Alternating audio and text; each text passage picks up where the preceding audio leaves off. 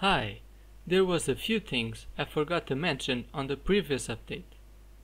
I was so focused on random students that I forgot about adding custom students. And I'll also show you how to get to the phone. To open the phone, you press Z. The current PIN number on all phones is 1234. Then you can close and open the phone again to go to the lock screen. Or you can click on the back button. On the lock screen, it shows you the full date. The phone is just an item that your character can carry on the pocket inventory. You can press the H key to toggle the phone to your hand and drop it anywhere. Or you can pick it up and put it on your pocket inventory, just like any other item. By default, characters don't come with the phone, so pressing the key to open the phone won't do anything. So I've added now that if you press the phone key and you don't have a phone, it will show you a message. To add a new phone to the map, you can go on Edit mode, then on Scenario, Objects, and on Items, and add a new phone somewhere.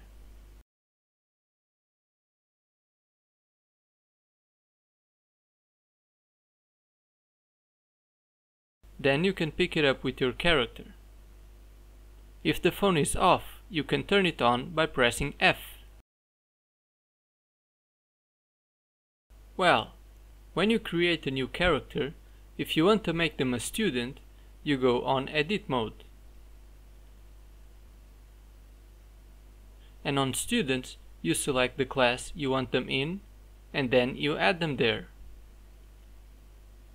Now that the student has been added to a class, you set which seat you want them to go to. Then, so that the character actually goes to school by themselves, you need to tell them to go to school. To do this, you add them a schedule event.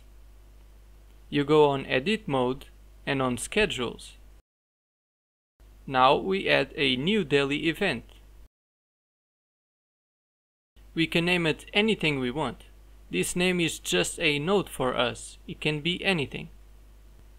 Then we add a go to school action to it.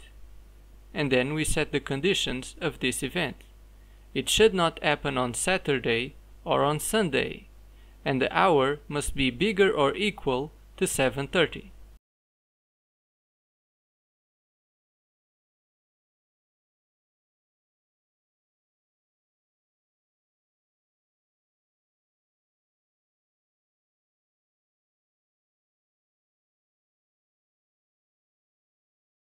After all of this, we go to play as another character, and if it's after 7:30, the character will start going to school.